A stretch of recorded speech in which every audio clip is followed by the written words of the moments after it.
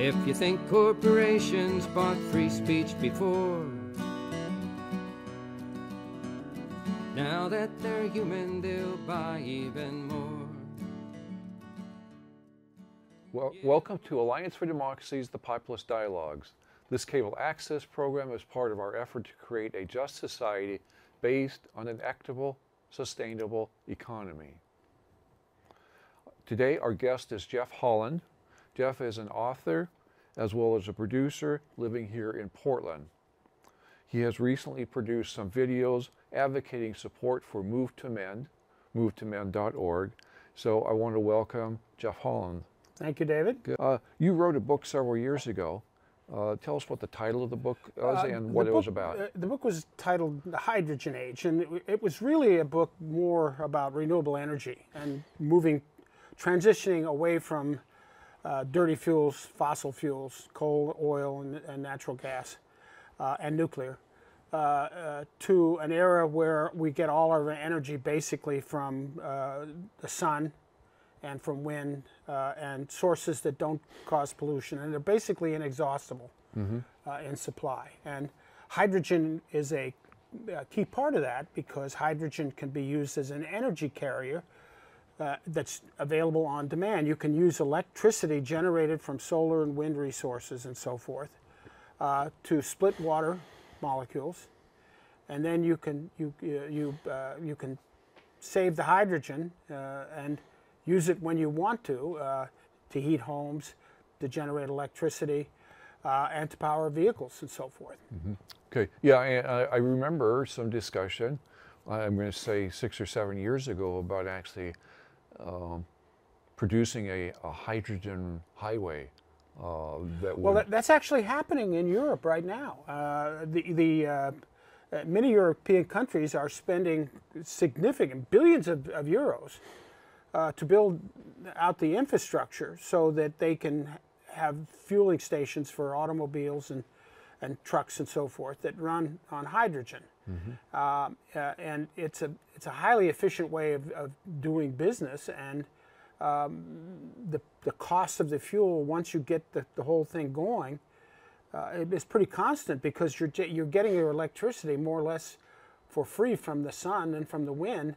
And once you have the hardware in place to transition that kind of energy into electrons and then hydrogen, it's a very low cost to keep it going. Okay. Do you know if there are actually any efforts in the United States anymore to start using it? There was, I started this in the 90s, and when I started, there was a lot of effort from the Department of Energy to do this. But what has happened since then is that big energy, coal and oil, natural gas, and nuclear have basically taken over control of the government's energy policy. They put their people in place in the Department of Energy, and the people who make our energy policy in Congress are basically bought and paid for by the fossil fuel industry. So they get what they want, and they funnel the money into their work so that they can continue generating profits. And it's not a very smart way to do business, but that's what we have right now.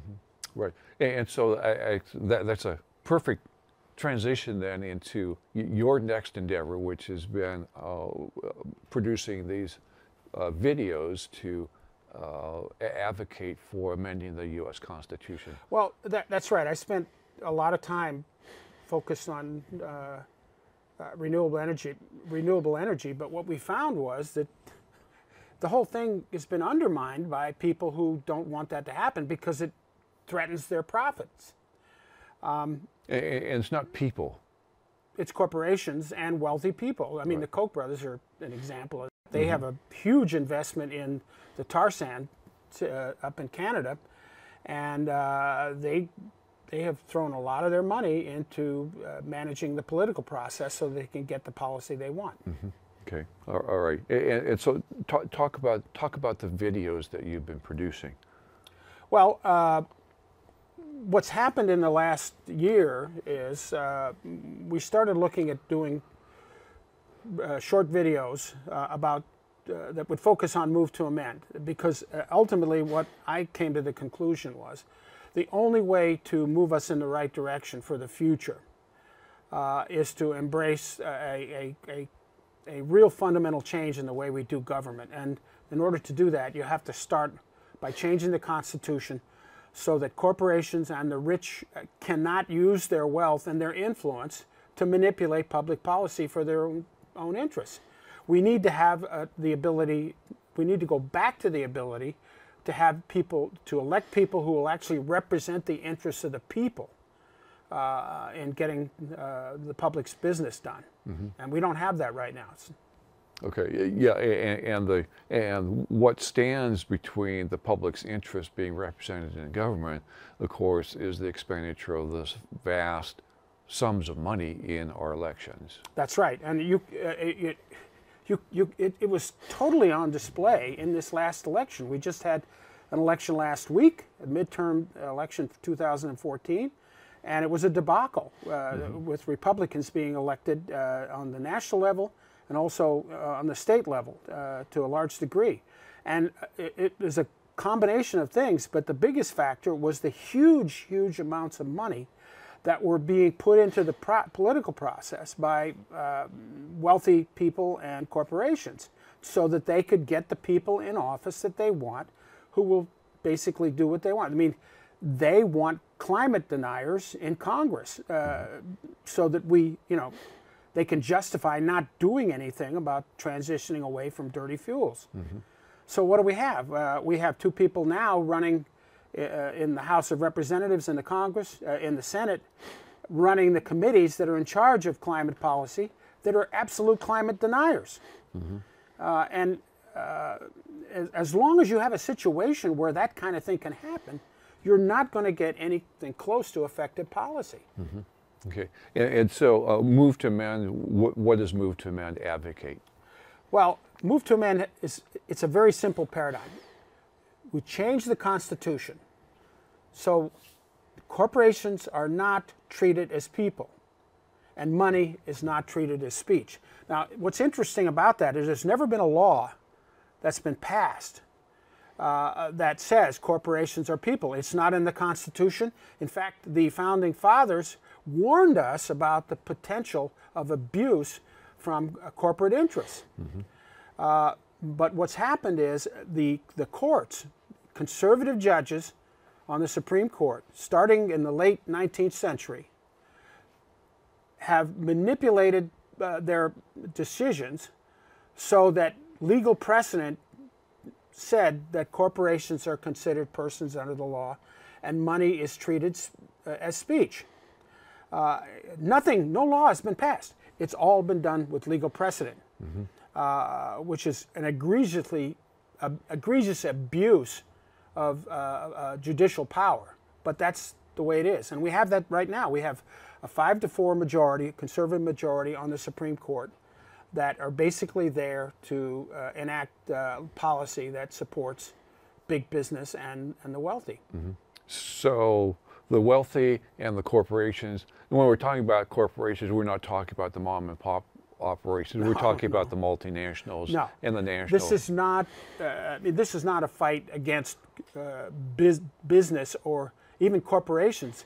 It's a battle against the multinationals, the largest, the big bankers, the big oil companies, big corporations that basically use their incredible wealth to manipulate public policy by buying politicians and by putting people in place in the regulatory part of the government that will provide the policy that they want. So that's why we don't have an effective energy policy in this country. We don't have an effective way of dealing with climate change because the people who are in charge don't want that.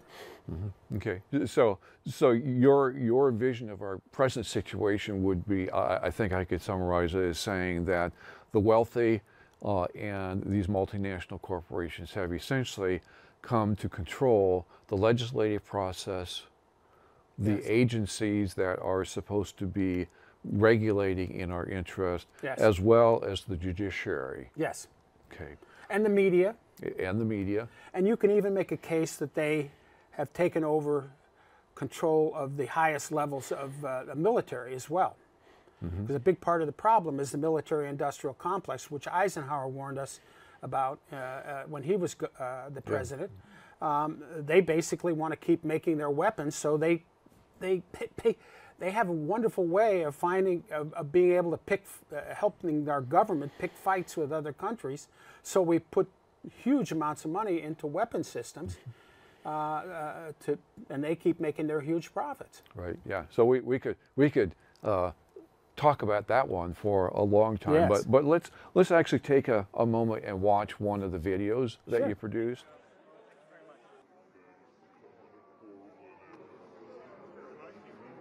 This Changes Everything is really about this central tension we have between an economic model that is built to facilitate short-term profits and growth, and a planet, a biosphere that is overloaded. The industry at the heart of this, the fossil fuel industry and the banks that underwrite that industry, are so powerful because of how intensely profitable this economic model is. They've essentially merged with government.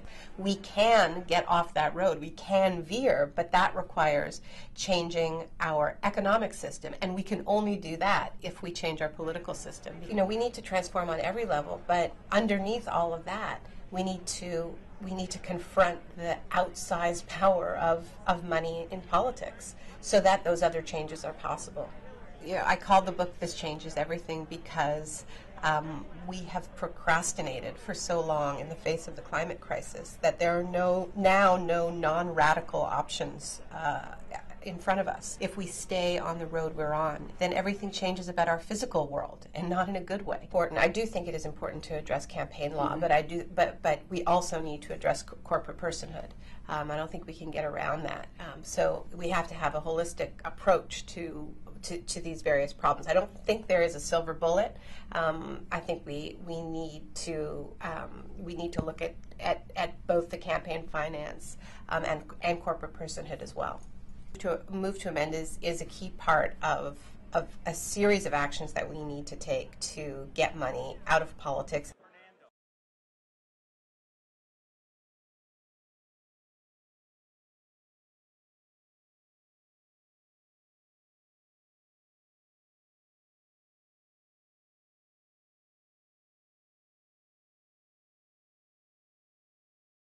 Geoff, having watched that, first of all, tell us who is Naomi Klein?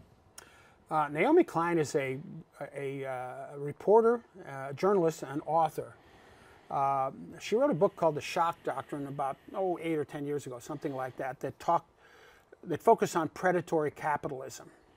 The problem is not markets and capitalism. The problem is the way we do capitalism in this country.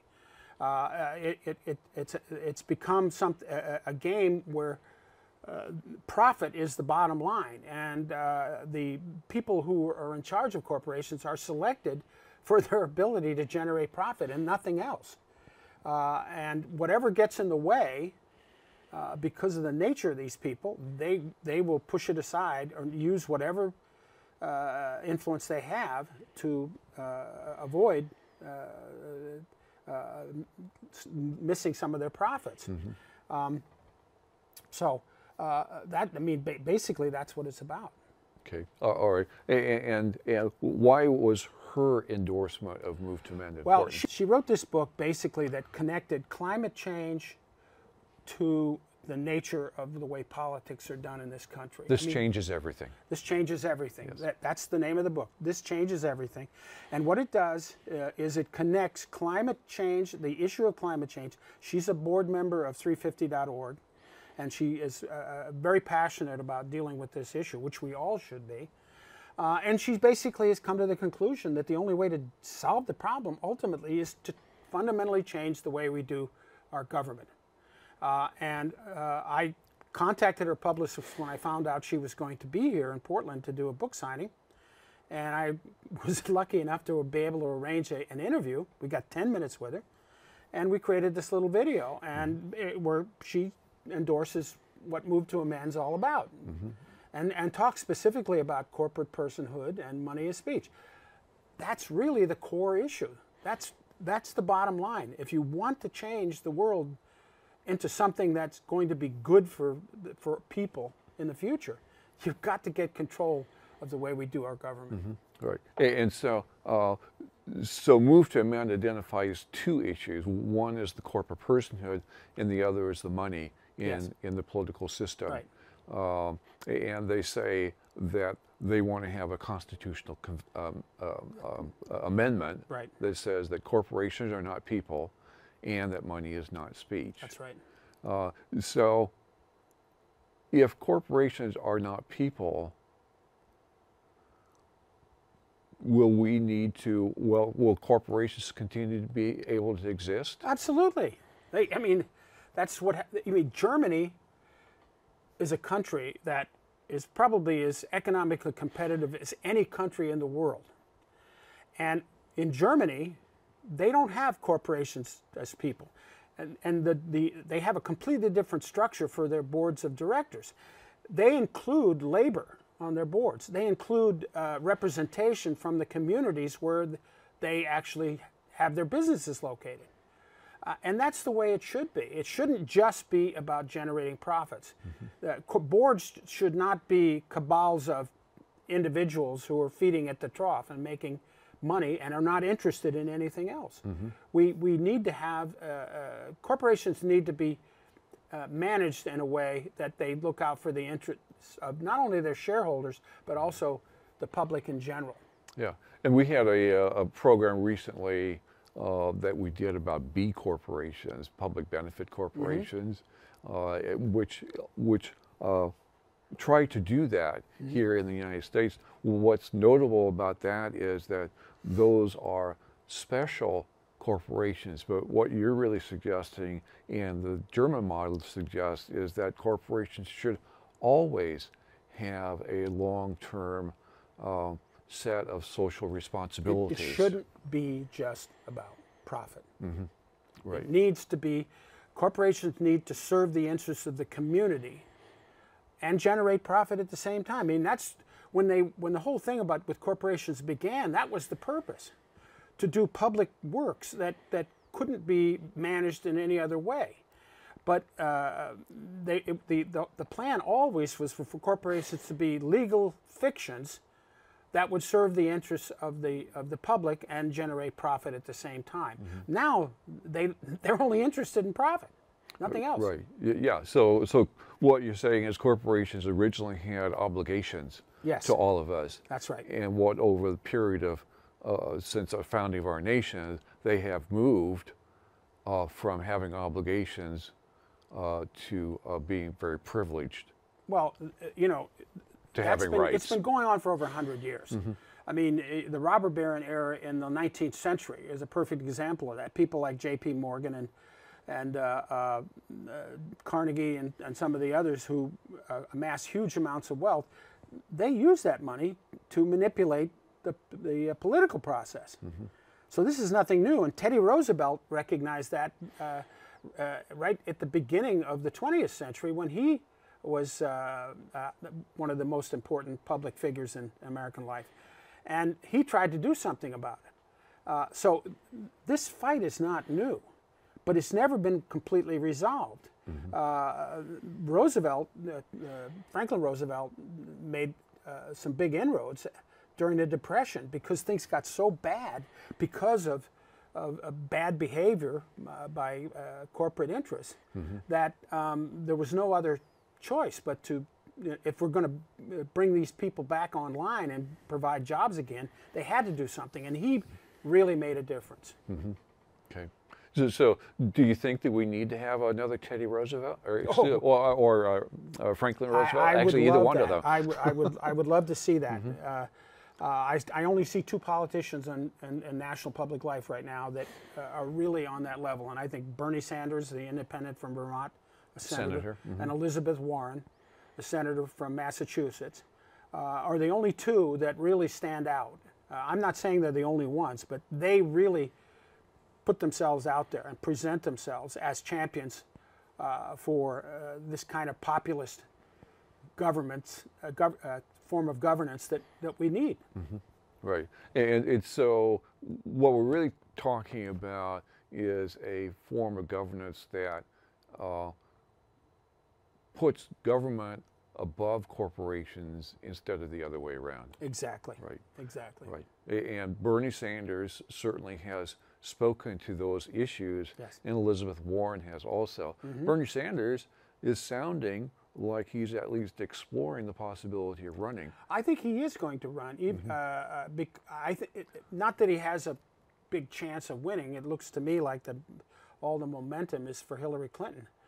But what he could do, and Elizabeth Warren could do, is if they got into the 2016 presidential race, they could push Hillary more toward the progressivism that reflects what the Democratic base is all about. And you can make a case that the reason that we only had a 37% turnout in this last election is because a huge portion of the Democratic electorate didn't go to the polls because they're fed up with the system as it is.